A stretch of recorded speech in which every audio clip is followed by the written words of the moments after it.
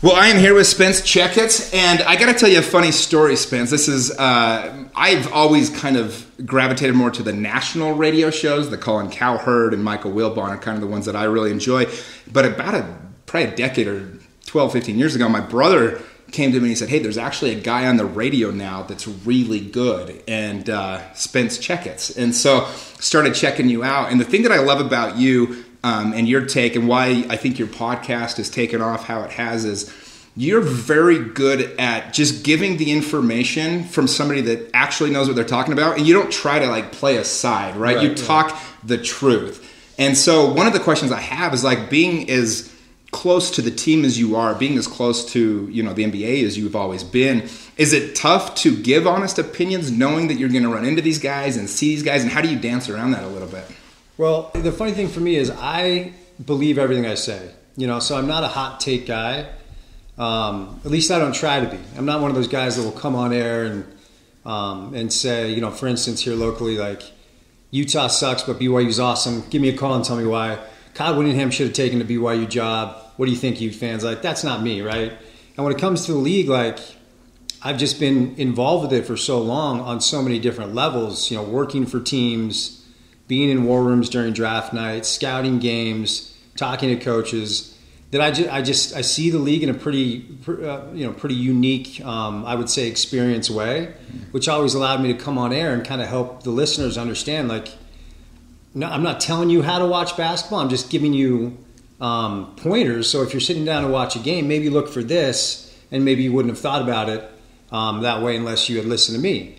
But I think my honesty on air and my, you know, being unafraid to say what I think, and also combine that with a lifetime of schooling of the league and the game, has more than anything led to respect from guys like Quinn Snyder and scouts around the league, and the Jeff Van Gundys, and you know, like Stan Van Gundy.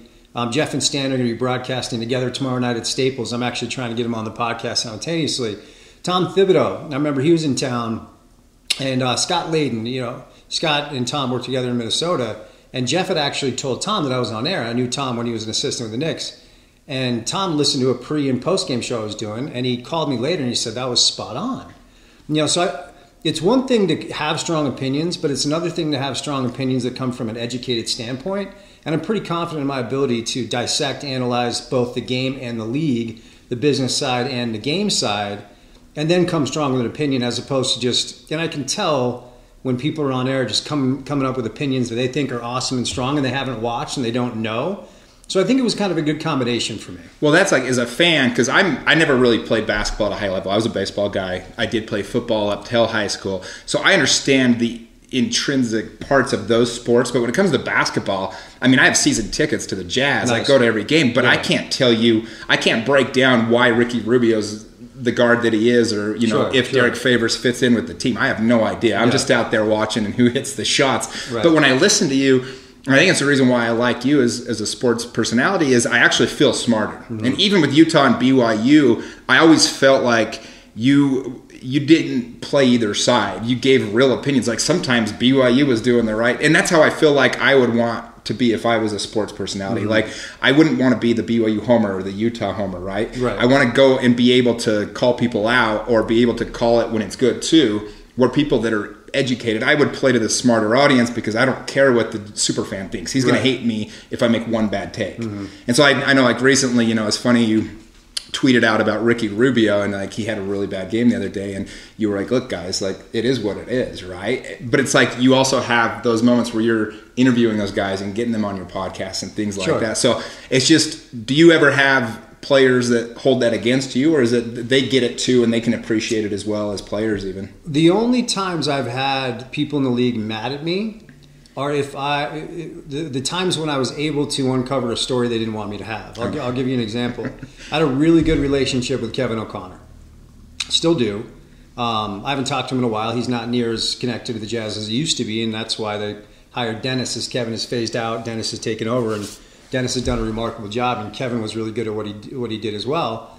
But I remember I got a story on draft night a few years back, and I had it from two different people, and I tried to verify it with the Jazz while I was waiting for my second source, that the Jazz were talking to the Cavs about sending Derek Favors in the number 5 pick in the draft in exchange for the number 1 pick. Now, people around here were pumped when they heard about it because they thought that that pick was going to be Jabari Parker. And Jabari, a member of the LDS Church, a lot of people were pumped that he even considered BYU, even though I can tell you that he didn't. Yes. Right, wrong, or indifferent. His father told my father, the connection there, that they thought BYU got in late. And so Jabari was high speed ahead to Duke, but a lot of people around here thought he was going to go to BYU nonetheless. But the target was Andrew Wiggins. It wasn't Jabari Parker. The Jazz really wanted Wiggins. And so I called Kevin, I called Dennis, and I said, hey, I got it from 2 people, including one person in Cleveland, who I think most of my listeners have figured out who I can get on the phone now. And I said, look, I know it's not done, but I know you're talking. Can I just get anything from you? And the Jazz are really tight-lipped. It's one of the reasons why they're really good, so I wasn't really expecting much. But when I went with it, I said, hey, look, the Jazz are having conversations about Derek Favors and the number 5 pick potentially in exchange for the number 1. I knew it was real. I wouldn't have gone with it if I didn't know it was real. And here's how you know it's real. Within 5 minutes, my phone is blowing up, and it's Kevin. It's Kevin O'Connor. And I couldn't get it because I was on the air, but when I went to break, I went to call him back immediately. And Kevin was really mad at me, man, like really, really mad at me because he was really protective of Derek. Because remember, Kevin's the one that made the trade to send Darren to the Nets in exchange for a few pieces that included Derek Favors. The only other time I've had a coach mad at me is I caught the coach doing something wrong. And I'm not going to say the coach was, but he coached for the Jazz, and he no longer coaches for the Jazz, and it's not Jerry Sloan. So there you go. The Jazz were down 3, and they ran an inbounds play to get a 2, and there wasn't enough time to execute like the foul and like get the ball back. And on the post-game show, I remember this coach saying, well, we were only down 2, so we needed a 2. And I'm like, bro, you were down 3, you know? And I said that on air. Yeah. And so this coach called my boss pulled me in. And it's different because when you're working for a team, you do have to kind of coddle the coach a little bit. Right. But I stood by my guns. I'm like, well, he was wrong, and I was right, you know? But when it comes to just dissecting the league or dissecting a game, I've never really had a player or a coach that mad at me because I think they respect the fact that I do my work.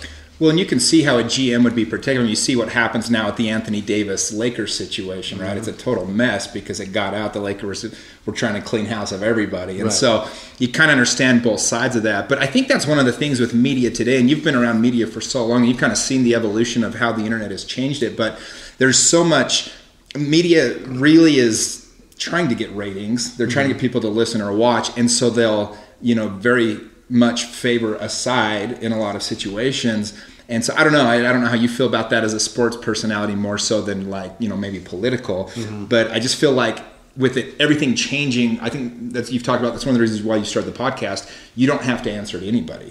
You now have your own built-in audience. And speaking of the podcast, I want to get into that a little bit because having been podcasting now, we're on 130, episodes. One thing I love about your podcast, you've had Steve Young, John Starks, your dad, Dennis Lindsay, all these amazing people. And you have this way of getting them to tell stories where I felt like I was sitting in on conversations that I shouldn't have been listening to. Right. Like you tell some stories that, when the interview with your dad was amazing, I thought you talk about, and I want to kind of talk about that dynamic of growing up in that situation where your dad's the GM of the Jazz and the Knicks, but you talked about how like when they signed Patrick Ewing to an extension that almost he was going to go to Golden State, all these different things. To have that access now is the reason why I think your podcast is so intriguing to listen to. But is that something that being on the radio for so long, you've learned how to draw those stories out, and how does that help you just having those personal relationships? I think it's the way I've always been. I think it's just my personality. That's why when I got into media for the first time, it felt right. It was like trying on a new pair of pants where you're like, yes, I'm going to love these pants. They fit really well. Putting on a new hat that's broken in the right way. It just felt right. Like I knew I could do this. And I've always been a conversationalist. And I've always been really genuinely interested in other people's stories. Not in a fake way, not faux interested, like genuinely interested. I want to know, like when I had Steve Young on, I wanted to know what it was like for him to back up Jim McMahon and then back up Joe Montana. And what was that relationship like? And when people realize that you're genuinely interested in them as opposed to, well, let's get a good story for ratings, they're more apt to open up a little bit. Like I think Steve genuinely thought I was just going to ask him about the Super Bowl. And be like, is Brady the greatest? Or, what was your take on, the NFC Championship game or whatever. And questions that Steve probably gets every single week where he's like, oh, yawn or whatever. When Steve realized I wanted to talk about him, because my main goal for this, we're going to talk a lot about the NBA because that's kind of my built-in brand, and it's the league I know. It's the league I love. And when you leave here, I'll fire up my TV and watch games tonight, and follow the storylines. But attendant to that is I want this to be a long-form conversation piece with fascinating people in and around the world of sports. But I'm not opposed to talking to anybody. That's why when I was looking at your guest list, I'm like, man, that's cool. Like, you'll talk to whoever, which I dig. But I'm sure it's a combination of being in media, 15 years in live radio. And when you're in live radio, it's different. Like, that light goes on and you better be on. You can't stop the camera or the mic and then start editing. Like, you got to go. And a combination of that, then also just kind of my personality. Like, I'm genuinely interested in hearing people's stories because when you have a genuine interest and people will open up, you learn. Like, Steve Young had separation anxiety to the point where he didn't want to leave his house. He's the NFL MVP. Fascinating part of the interview. And when you hear that, you're like, okay, well, maybe I can do something with my anxiety. Or maybe I'll call my brother who struggles with depression and say, you got to fire up this interview. Listen to what Steve Young had to say. Yeah, I think that to me was the part of the interview, the Steve Young interview particularly, where I started listening and I thought, wow, like, I need to learn how to pull those things out of people, because sometimes your guests will open up to you and it's amazing, right? And then other times I've learned as a podcast interviewer, I'm like, man, I am not getting what I want here. And I know it's me not being able to make that connection where they fully feel like they can open up. Your history is so fascinating to me, because when I was a little kid, my goal was to one day have a ticket in the lower bowl. And you were running around in the locker rooms, I'm sure. You literally from, I don't know what age when your dad took the GM job with the Jazz. How old were you at that time? So I would have been, 5. I was 5 years old. Yeah. So, literally, it was so normal for you to be around the NBA and be around these players. Yeah. What was that like as a kid? Did you understand how special that was in that moment? It's a good question, because there's no way of knowing, because that's normal for you. There's no comparison to a different life, because that's your life. And even before we moved to Salt Lake, when my father took the job with the Jazz, we were in Boston, and my dad was with Bain and Company. And one of the first projects that he was overseeing at Bain was to do a complete overview and analysis of the Boston Celtics to see whether or not it made sense for Bain to buy the Celtics. Danny Ainge was playing for the Celtics at the time, and with the LDS connection and my father being a BYU guy and Danny being a BYU guy, we became friends with the Ainges. So when I was 3 or 4, my first NBA experiences were at the Boston Garden. So even before the Salt Palace, that's a throwback for a lot of people that may not know, even before the Salt Palace and the old school Utah Jazz, I was going to see Celtic games in the old Boston Garden. So I have no memories that are not attached somewhat to NBA basketball. So no, I didn't know what a unique situation it was. It was just life for me. And lucky for me, not only was it cool, I also loved the game. Right. I started playing when I was younger. I had a Nerf hoop. I loved my Nerf hoop. And I was when I was young, I would wear a Larry Bird jersey. And then when we came out here to Salt Lake, I wore a John Stockton jersey or like sweats or warm-ups literally every day. To school, when I come home, I'd go shoot on the hoop. And if I got my homework done, we could go to the Jazz game later on, and my sister and I would go get nachos in the VIP room. Yeah, the VIP room. We'd get our popcorn. I had a program. I would keep score, like 2 for a bucket. And I remember I'd be so pumped if like Darrell Griffith had 3, I could write a 3 by it, And it also helped me learn the game, because I used to chart rebounds and assists and blocks and steals. Now we have everything on our phone, and we look at a box score, or we get it, end of the quarter. I used to keep track in the program. Wow. When I was young. Yeah, so, I remember getting the next morning you had to go to the paper. Right. That's where you would read it at or whatever. So when you were a little kid, were the players receptive to you? Were you the little kid running around? Were they cool? Was the players nice, I guess, as a little kid? My dad was really good to help us understand like where the boundaries were. It's not like I was, 5 years old running around the locker room and Karl Malone was changing my diaper or something, like not running, taking a shower with Bart Kofed and Bobby Hansen. We were taught like, okay, locker room, this is dad's got to work. So just stand over here, and there were times where, like, for instance, here's a funny story that not a lot of people know. 1984. So the Jazz draft Carl, okay? We went to the airport to pick him up. It was just my dad and I. And Larry Miller had provided a brand new truck for Carl. It was the big, beautiful black truck. My dad was driving. I'm in the back seat. We pick up Carl. And we're driving Carl around. And I can remember, even as a really young kid, them talking about Carl's first contract. Mm-hmm. I remember Carl saying something like 4 years, and my dad said something like 3. Like, I was too young to understand like what. This is crazy. This is like the very beginning of the Utah Jazz. Yeah. I mean, before that, they were literally being outdrawn by the hockey team in town, the AAA hockey Golden team, Eagles, right? yeah. So I mean, you were there for when Karl Malone arrives to Utah for the first time. Jazz games were on tape delay to make room for BYU basketball. Wow. KSL would tape a Jazz game, then they'd carry BYU hoops live, and then the Jazz game would be after that. So think about that for a second. But I don't remember specifics. I just remember being in the back seat and hearing them talking about 4 years, 3 years, like. And then later on in my life, I'm like, I was there for like the first Karl Malone contract negotiation. Yeah. But the next day, we went to the circus, and this is when we were going to introduce Karl, like the newest jazz man. The circus was at the Salt Palace, and I was sitting on Karl's lap, and I leaned forward and hit my mouth on the rail, and I lost my first tooth on Karl Malone's lap. How crazy is that? That's awesome. And I remember they introduced Karl, and he stood up, and he's waving, and I'm covering my mouth. I got blood, and I lost my tooth. So, like, again, I didn't understand how unique that was because that was just my life. You don't have perspective when you're 5 or 6. That's it's just your life, you know. So when your dad, he ends up getting the job with, well, I think a job with the NBA, but then he ends up with the Knicks, right? President of the Knicks. Did you switch your loyalties from the Jazz to the Knicks at that time? Yeah. And how old were you when your dad ends up moving up there? So I was 11 when we moved out, and it was a heartbreaking move, man. I was devastated because I loved the Jazz. I learned to really love Frank.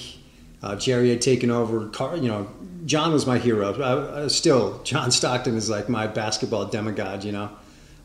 And we lived up in the avenues, close to the University of Utah, and I had such a fun, great group of friends, and we were getting ready for middle school, and so I was devastated when we moved. And it took a little while for me to acclimate. I ended up really loving it back east. The majority of my family is still back there, and I still get back there when I can. But you learn to change loyalties when the very existence of your family is predicated on the outcome of a game that is tied to a team. So it's not like I really had a choice. And then we started going to the Garden. And that's when I went, I have no problem changing loyalties because it's such an incredible building. It's such an incredible atmosphere. So I went begrudgingly from a Jazz fan to a Knicks fan. My first year back east, I still wore my Stockton sweats. Oh, wow. My first day at school, I had a Jazz bag, a Stockton sweats, and I'm sure all the kids were like, what is this dude all about, you know? But then started going to the Garden, then the Knicks got good and everything changed. Well, it's funny because anybody, the last 15 years, the Knicks have been terrible. 20. The last 20 years, They've been a joke I mean, they've really decades. been really bad ever since Van Gundy left. Yep. And it's kind of funny because I still remember those Knicks teams were really good too, right? I mean, Patrick Ewing and John Starks and all those guys, and always competing with the Bulls and the Pacers in those times. But you hear people say now the Garden is like the most special place, but you don't get it because I never want to watch a Knicks game. Like there's no reason I would ever turn on a Knicks game in the last 15 years. And so what is it about the Garden that made it so much special? Because I just saw the way you reacted to that. Yeah. What was it about the Garden? Well, I mean, first of all, just going into the city, okay? New York has an energy, and it's a little cliche at this point, and I'm sure people out here who have not experienced it probably roll their eyes a little bit. New York, the city has an energy about it that's just, it cannot be duplicated. Yeah. And I've been to every major city in this country and a lot of major cities overseas. In New York, there's something special about it. So you have the energy of the entire city. You know, the Madison Square Garden billboard, right there on 33rd and 7th, and you're walking up, and it's just like this incredible experience. And then you walk in, and the history, and it's not just hoops, right? Like it's the Rangers, it's concerts, it's boxing matches. Like some of the biggest events in the history of the world have been at Madison Square Garden, right? Not just basketball. And you can't recreate that sort of air. You can't recreate that sort of air just kind of surrounding, the way it feels when you walk in the building and you walk down the hall and you see the pictures of Muhammad Ali and John Lennon then you get into Walt Frazier and Willis Reed and Mark Messier and just everything that's gone on. It's just an experience unlike anything else. And the building, it just underwent a renovation. For a while it was a little bit aged, but when they redid it, it just, the lighting is all in the court. Like for instance with the Lakers do that. The Lakers do that, but the Knicks were the first to do it. Okay. So, and this is kind of a subtle thing, but if you go to a Jazz game, if you go to Vivint Smart Home, you can look up to the 50th row and see your boy. Right. And you're like, hey, what's up? Okay, if you're at a garden and you're on the court, you can't look up and see your guy because it's dark up there. Like the lighting's on the court, the way they have everything formulated, and then just the history of the building, and then the fact that it's just in the middle of New York City, which a lot of people believe is still to this day, even though the Knicks have been a joke for so long, just the mecca of basketball. Right. It's hard to describe what it was like really growing up, going to games in that building. And that's when I went from, man, I really love this game, to like, I want to do this forever. Well, and you were so bought into basketball at even a young age. Did you ever try to influence your dad on what he was doing with the team? Did you have your guys that maybe you wanted to hang on to, or try to tell him to go trade? I mean, obviously he was probably never going to listen to you, sure. But I can imagine if my dad was the president of the Knicks and I was a big Knicks fan, I'd be like, Dad, we got to go get this guy. No, I always, from when I was like 8 months old, I was like this, man, like gift to gab, even when I was playing, like in my own career, I'm always talking to the other team, talking to the ref, which didn't do me any favors. I was just always yapping away. So I'm sure I would offer up opinions. Like for instance, when the Knicks traded Oakley for Camby, Charles Oakley for Marcus Camby, I was so bummed out, man, because Oak was my guy. And then they traded Starks for Sprewell. So bummed out, Now both deals turned out to be fantastic. Yeah. Ewing gets hurt, Camby steps in, they go to the finals in '99. Spree had a 5-year run in the Garden that made everybody forget that he choked PJ Carlesimo because he was just that special. It was after that, right? Yeah, but Starks, it was before that. That's what made the trade. So I meant like after that's when he played for the Knicks. Yes, that's right. That's right. But Starks and Oak, I love them so much. And then when they traded Mason for LJ, Anthony Mason for LJ, which again ultimately turned out to be a great deal, but Mason was my guy. Like, I was bummed out, but it's not like my dad would say, hey, hold on, don't make that deal. My 16-year-old son says he loves Anthony Mason. You know what I mean? So, I just can imagine being both a fan, but then also being the son of the guy that's literally making the moves for the team. It's just such a unique dynamic. Well, so you end up at what point did you go? Okay, I mean, you had your own basketball career? You played ish, but you played in high school, right? Yeah, and I was recruited pretty heavily by a lot of colleges, including BYU, those out here, right? Yeah, BYU wanted me to sign as a sophomore. Okay. But I don't know that I could have done the Pro Bowl thing. I came out for a recruiting trip, and Roger Reed was great to me, and Lance Archibald. My recruiting trip, it was me, Nate Cooper, who ultimately went to BYU, right, and Chris Burgess. Oh man, you were on that recruiting trip. Yeah, you remember what went down, and I didn't know. Like, this is before the internet, right? And so I didn't know who Chris Burgess was. So for those that aren't familiar, he was the number one recruit in the nation, Mormon kid. Kind of the first time it was like a huge recruit for BYU, number one guy, super Mormon guy too. So it was like he fit the profile. Yeah. And he ultimately went to Duke. I think there was like a huge controversy because Roger Reed said he let down the whole Mormon church. Right? It cost Roger his job, which was unfortunate for me because I really liked Roger. I really liked his sons. I went to BYU basketball camp, and Darren, his son, was one of my roommates. And so, like, I knew Randy and Robbie were playing there, but I didn't know what Burge was about, right? So I show up, and Burgess was a beast. I mean, he was making BYU's bigs look silly. He was dunking on people, and I'm like, man, this kid is serious.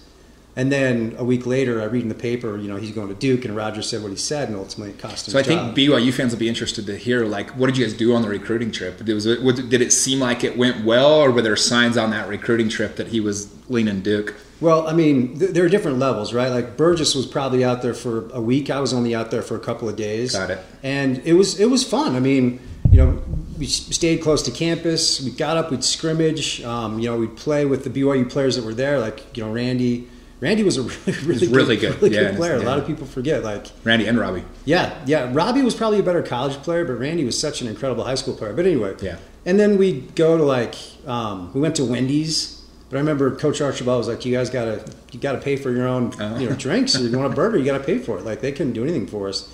We toured the campus, and then one night we went to like a house party, as a BYU house party. Walked around and met some people, and And then I went back east. So, but I mean, it was fun. I enjoyed it, and I came pretty close to doing it. But so to say I had a basketball career, okay. I was a good high school basketball player. I was a McDonald's All-American candidate. I was All-State a couple of times.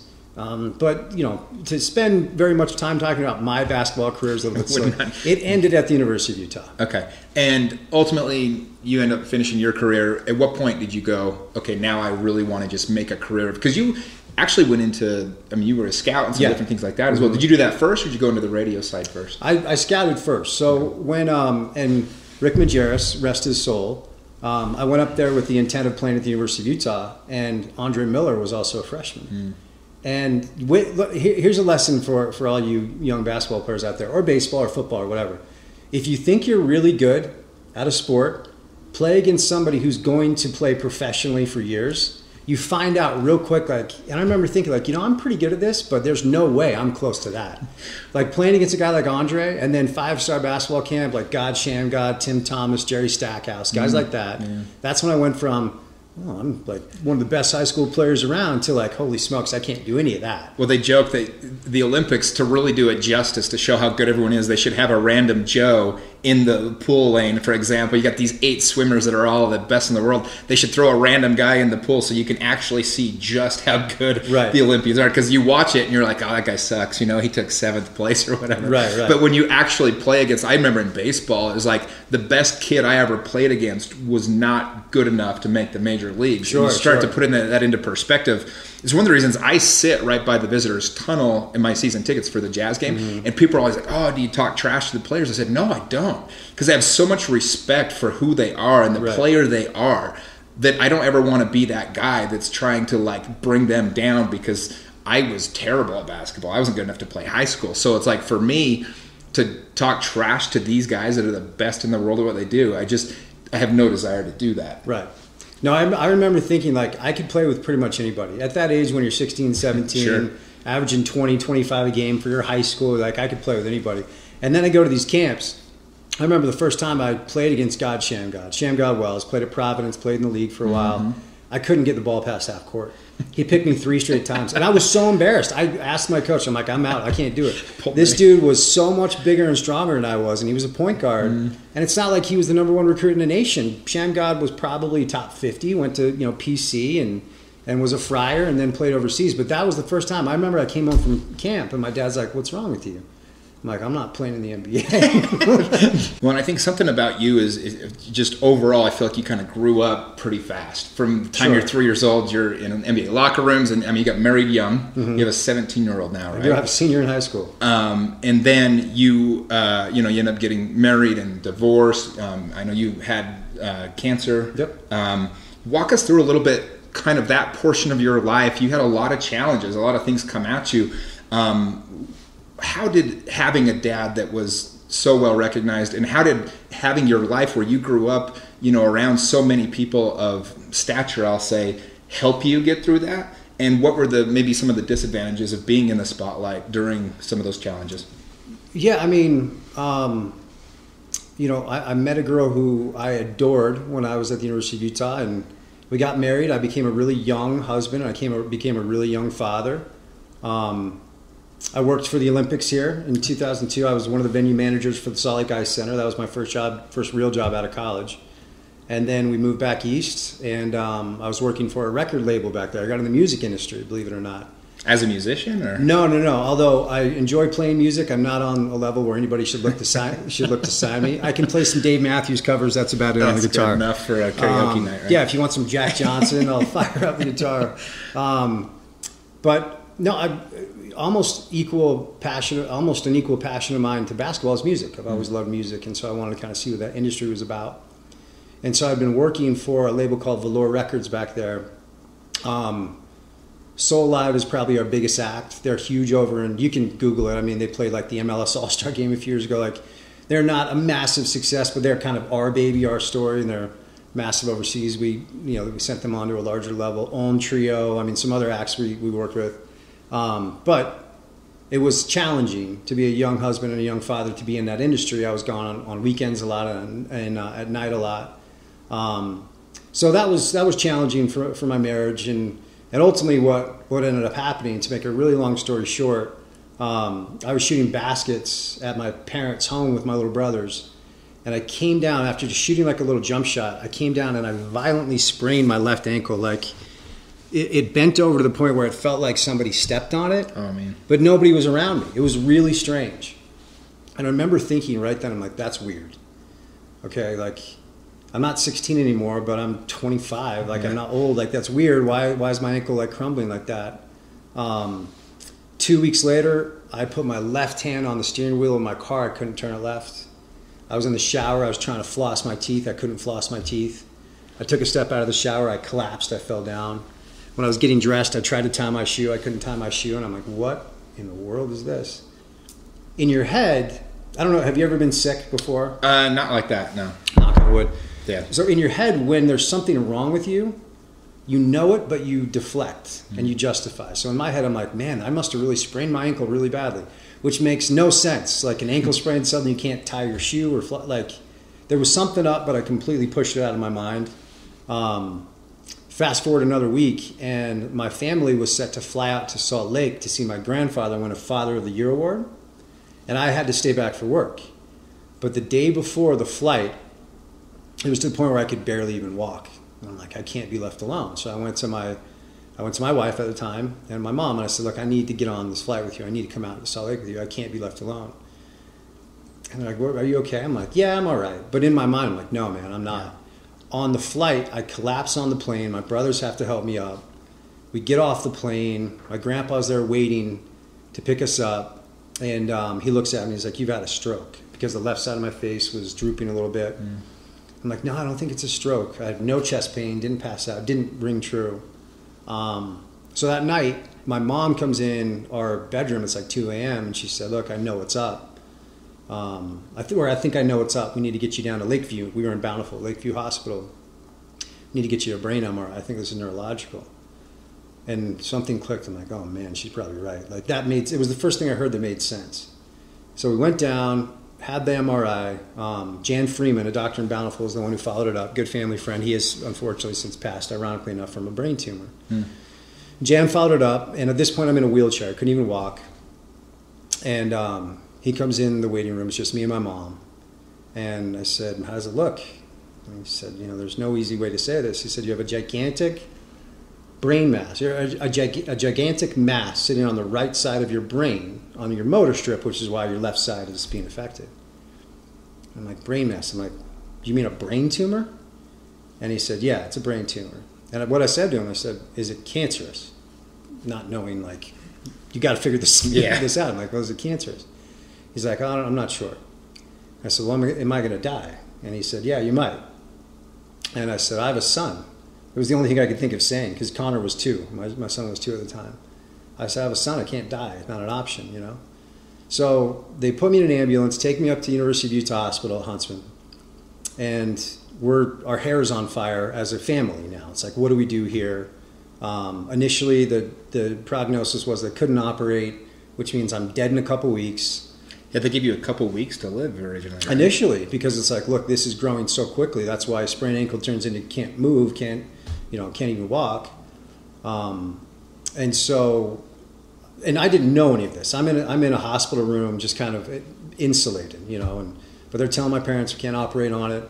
And so they told my mom, if anybody wants to say goodbye to Spencer, have them come in. And so suddenly I'm in a hospital room, and suddenly my hospital room is inundated with family, friends, college friends, like friends from my youth, like all my cousins, all my aunts and uncles, and I'm like, this is a goodbye. Did you understand in that moment what it probably meant? Well, nobody said anything to me, because no one's going to walk in and be like, hey, dude, they can't operate, so right. Good luck. But everyone came in, and you could see the fear in their eyes, and I'm like, this is bad. This is a goodbye. So then Bill Caldwell, who's the head of neurosurgery up at Huntsman, who's my hero, he flew in town, because he was out of town. He flew in town. My parents were able to get a hold of him and say, we need you to come follow this up, because at this point, nobody thinks they can operate on it. Bill Caldwell comes into town, follows up the MRI and says, look, it's tricky, but we're going to try. We're going to try and operate on it. And by God's graces, and my angel on earth, Bill Caldwell, 12-hour surgery, they were able to take it out. 8 weeks of radiation after that. They told me I would never walk again. If I did, I'd need a cane or a walker. I was able to, again, by the grace of God, have a pretty normal life after that. I can't jump or like ski, like balance is still kind of tricky for me the way I used to. But after a few weeks in the hospital and then physical therapy, they discharged me. And of course, I still had to go back for checkups. But again, I was blessed to be able to survive that. My marriage did not survive that. About 6 weeks after I was out of the hospital, that's when my wife came and said, she wanted to move on. Wow. Was it just too much for her to handle? Or was Yeah, I think it was. And I look back and she was a kid, man. Like we were both so young. Mm-hmm. She was a mom like a year out of high school, a wife a year out of, like she was so young. And so was I. And we just did the best we could. And we moved across country so I could take a job with a record label. And that's something you should do if you're not married and no kids and like there's no pressure on you to provide. And I think that was hard on her to be away from her family. Mm. And then I remember looking at her, I was in the hospital and I was laying there, and this was after the doctors had said, it looks good, like you're going to survive. I remember looking at her and like, she's tired. Like she looks exhausted. Connor's 2. She doesn't know what's going to happen with her husband. Like what's up? She has no idea. And I remember in that moment, I never said this to her, but I remember in that moment thinking like, I don't know if this is going to work. Mm. And I read Lance Armstrong's book. It's not about the bike. Mm-hmm. Well, and I know we're supposed to hate Lance Armstrong now. No, there's a lot to still admire there. It's an awesome book. Okay, and I read it when I was sick, and it was really inspirational. And his marriage didn't last as a result of his illness. Mm. And I remember thinking like, and he said the same thing. He's like, she was just tired. I remember thinking like Cassie, and she is a wonderful mother and a beautiful person. Like I love her to this day. Remarried to a great guy. They have 3 kids together. But I remember thinking like, she's tired. And this may not work. And ultimately it didn't. 6 weeks later, she decided that she wanted to move on. So how do you cope with so much of life coming at you at one time? I mean, you literally, there's, of the top 3 or 4 most stressful things that somebody can go through in life, I mean, you're knocking 1 and 2 right next to like probably a child dying, right, that can come at you. I mean, and you're young, how did you react? What happened? Walk us through the next little phase, how you get through that and kind of where you went next. Well, sadly, I reacted horribly. And again, I'm not justifying any action. I want to be clear. I think you would be able to. And one of the things that Tony Robbins always says, I love this. He says, we deal with the information we have at the time. Sure. Right. Sure, so it's like until you've been in that position, I don't think anybody can put themselves in your shoes. Like you can try to pretend that you know what that's like, but until you've been, where you think you're dead and then your marriage is, So I like to preface it with that like I think the power of your story is where you are today, mm-hmm. 2019, and I think the path is, it's the reason I wanted to have you on the podcast, is there's so much that you just had such an interesting life. To me, you've had one of the most fascinating lives of any human. And so I'm very interested in hearing kind of some of those ups and downs that happen to somebody in those stages. Because I think anybody listening, everyone has things they go through. So to hear your story and how much you were dealing with at one time, I think there's a lot of power in that. Sure. It's like the Jacques Cousteau quote at the end of Rushmore, that great Wes Anderson movie. It's something I'm going to butcher it, but it's something like, anyone who has the opportunity to lead an extraordinary life has no right to keep it to himself. Mm-hmm. So at times I'm hesitant to share certain things, but ultimately if there's a lesson to be learned from all of this, and that's kind of like my main motivation for living now, just like hoping I can help people, hoping somebody hears a story like this and go, okay, I can do this, like whatever it is. But back to the original point, like I responded horribly. My wife at the time said that she wanted to move back home with her parents in Bountiful, her mother and stepfather in Bountiful. And I was never, at no point did I consider like moving away from my son or being away from my son or even entertain the idea of getting my son away from her. Like, mm-hmm. No. Like, if this is where she's going to be, that's where my son is going to be. And so that's where I'm going to be.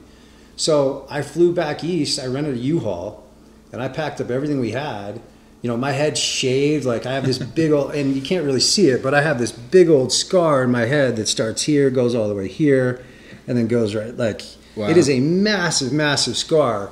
And like luckily my hair kind of came back, so you can't really see it. But at the time, I'm completely bald. And so I'm wearing, my beanies and my hats, and I'm driving cross country with everything we own. And just a few weeks prior, I'd been in the hospital, and in like a week prior to that, I was told that, my wife didn't want to be married anymore. So I rent a 1-bedroom apartment downtown, close to where we're at now, at Gateway at the time. And that's when I, for the first time in my life, discovered that alcohol isn't just something that socially you can do with friends or have a beer watching a game. You can use it to turn your feelings and your mind off. Okay? And that's a dangerous, dangerous, slippery slope. And it's a horrifying realization, because it's one thing, like you hear the term social drinker, right? Somebody will go out and have a glass of wine with dinner. Right. Or if they want to have a beer with their buddies or whatever, a couple of pops or whatever. Like, you're not turning your mind off, you're enjoying a social occasion. The scary thing about alcohol is if you're depressed, if you're anxious, if you're worried, if you're stressed, if you're angry, whatever, this turns it all off. And that was the first time. I mean, I had drank before. When I first started drinking in high school and then in college. Sure, but you hadn't drank to deal with depression. I hadn't drank to deal with emotion before. Right. I just drank because I was having fun with friends, and it never caused a problem in my life. But when I discovered, wait a second, I don't have to think about being sick. I don't have to think about being divorced. I don't have to think about anything. All I have to do is this.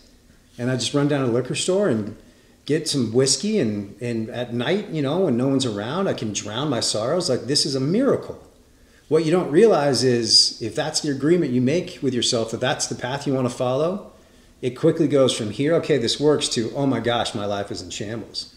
And next thing I know, I'm living entirely unconsciously. I'm making horribly unconscious, irresponsible, selfish decisions. And I found myself in a world of hurt. And again, I'm not blaming it on anything, right? I'm just outlining the facts. I don't. It's not an excuse, but it is a reason, right? I mean, I think that's the ultimate what you're trying to say.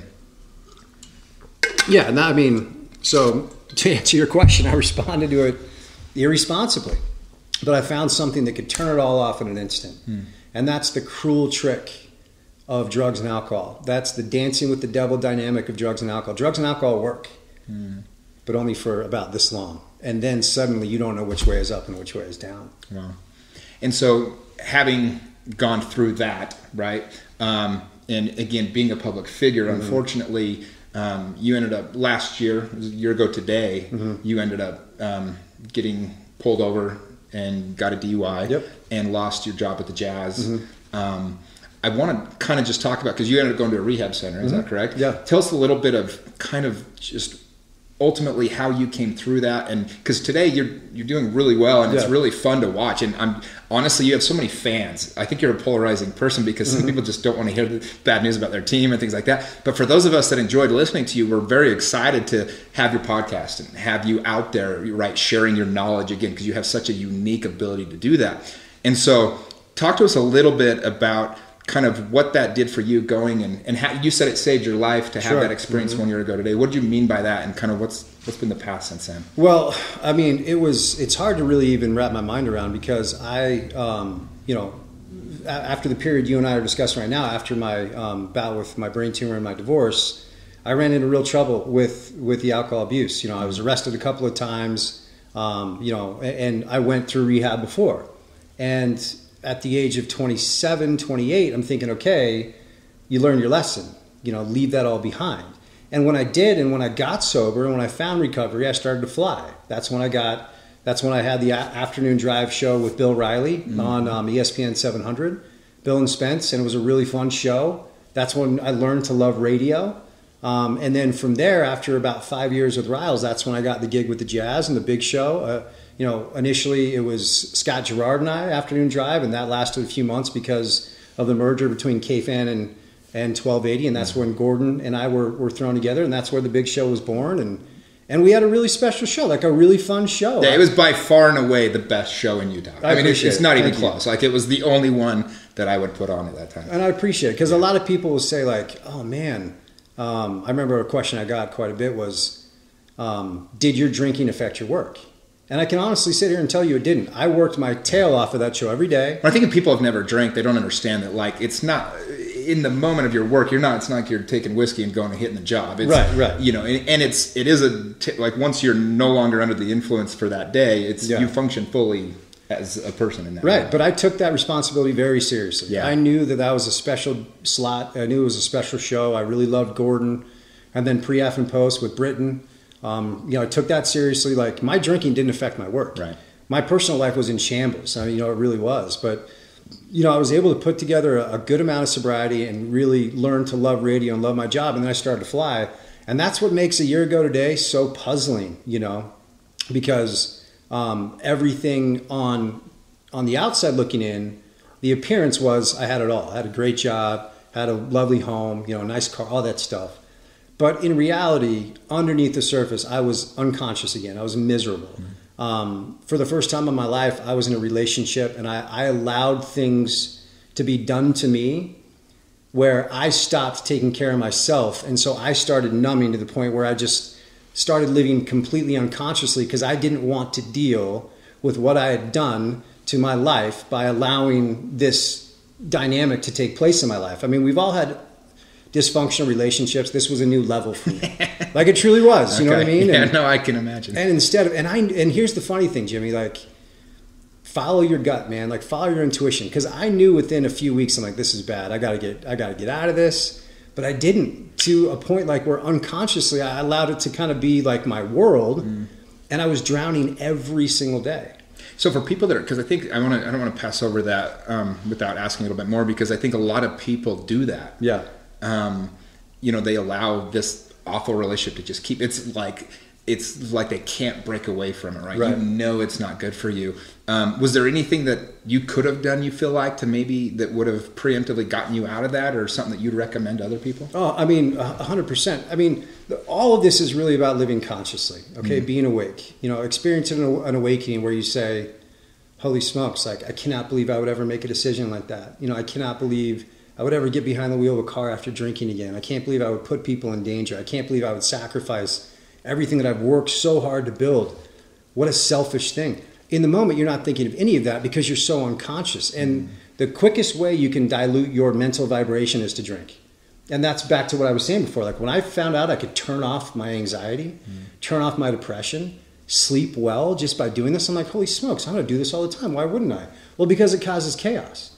And a year ago today, like it was another unconscious situation. Like I had allowed my life on a personal side to spiral so much out of control to the point where instead of facing it every single day, instead of getting up and saying, how do I get out of this? I went back to the old, wait, I know how I can stop the thinking. It's just like this. Sure. Put a Band-Aid on a gushing. Right. But here's the thing. When I say stop the thinking, I mean stop all thinking. So everybody wanted to say, how could you do that? Why would you do that? I don't know, man. Like I wasn't thinking at all. Like I just remember I wanted to get home. Well, I like what you said. It's get back to having conscious thinking. That's right. All. That's what all of this is about. 100%. I was talking to my grandfather today, and I talked to my parents yesterday. Like I stay super connected to my family, and if there's one thing I've taken away from this last year, it's just to be able to live more consciously, every single day. Do the right thing. Just I say to myself, do the next right thing, every day. Just do the next right thing. So you don't have to overthink it. Just do the next right thing. But I was just so unconscious, and I look back and I'm like, how would I ever do that? It makes zero sense. I don't get it at all. But I have tools now that I didn't have before as a result of going through Circulage, and I was inpatient for 50 days, and I had to go to jail. And Jimmy, if you don't remember anything I ever say to you, just remember this. Don't go to jail, bro. Don't want to go to jail. It is not the spot, man. Give us an example of just maybe a really bad day when you were in jail. Give the audience, because I think it's one thing for people hear it all the time. You don't want to go to jail, but you got like one example of just like, man, this was like a day in jail. Well, I mean, look, it's not supposed to be comfortable, okay? Right. So you're on this metal slab with a little sheet. It's not really a blanket, and then they give you another little sheet and say, well, if you want to try and use this as a pillow, give it a whirl.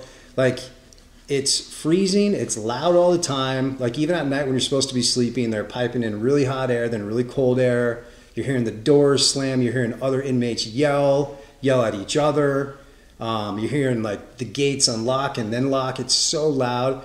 But the eye opener to the jail experience is your first meal.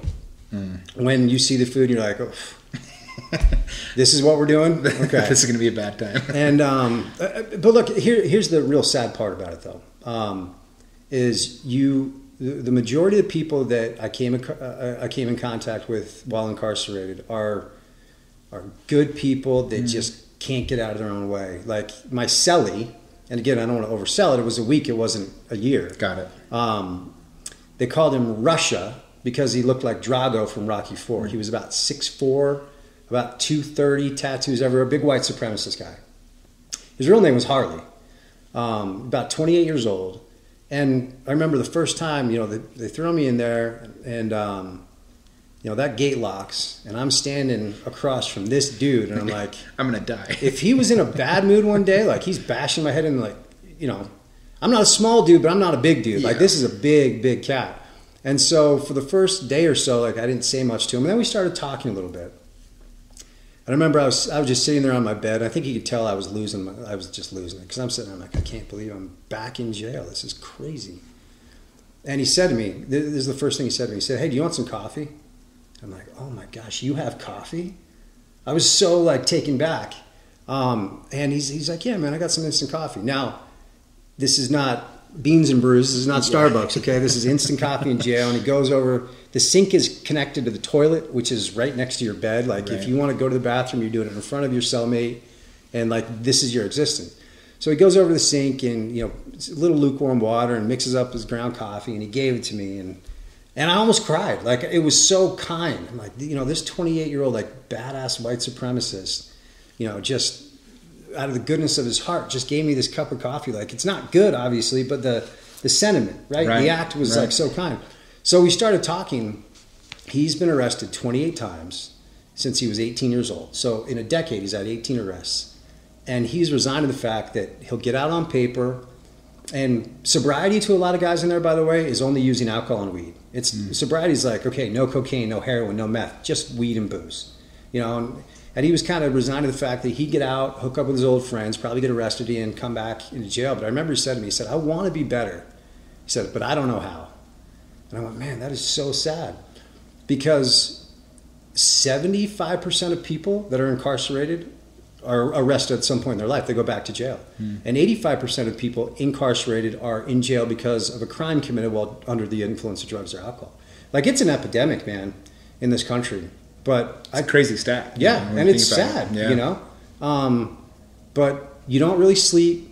I read A Time to Kill 2.5 times because it was the only book I'd get my hands on. Like that's all you do is you just read, you choke this food down, you try and just stay alive. That's just, thanks for sharing. That's such a, an interesting story, I think, for people that have never, I think sometimes we project what we think is happening in somebody's life. And like you said, whether it's good or bad, and we think we know somebody, and we think we know why they react to things the way they do. But I think it's important to truly try to understand before we respond to people or situations, right? It's so easy where you were in the public spotlight.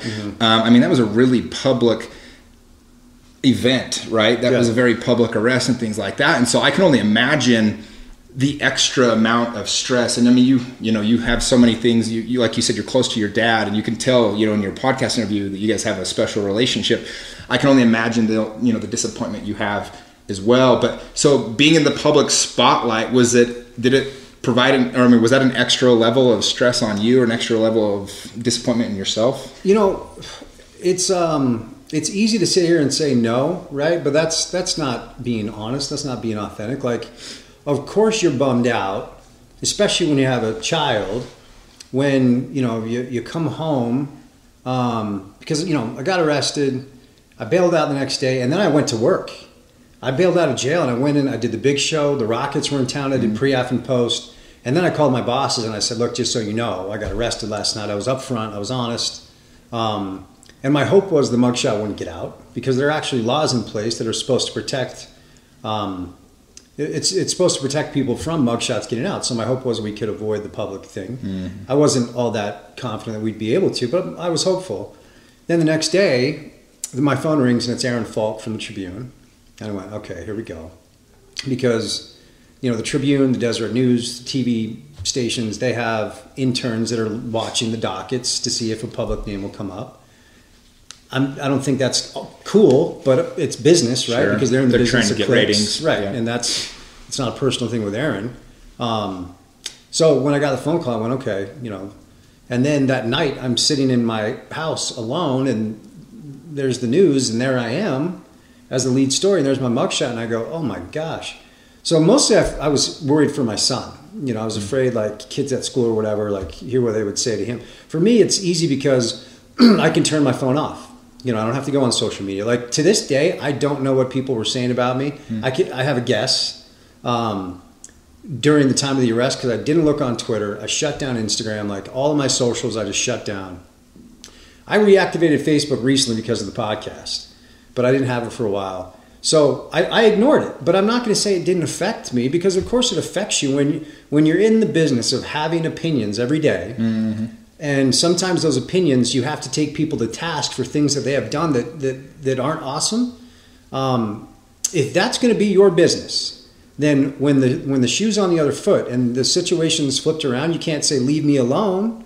My business was formulating opinions, and sometimes scathing opinions about mistakes other people made. So when it's my turn, there's no way I can say, no. I'm off limits. Right. That's not how this works, yeah. man. But I will say this, for all the people out there that were really mad at me, and a lot of people were really mad at me, man, and I think there are some people that really still are.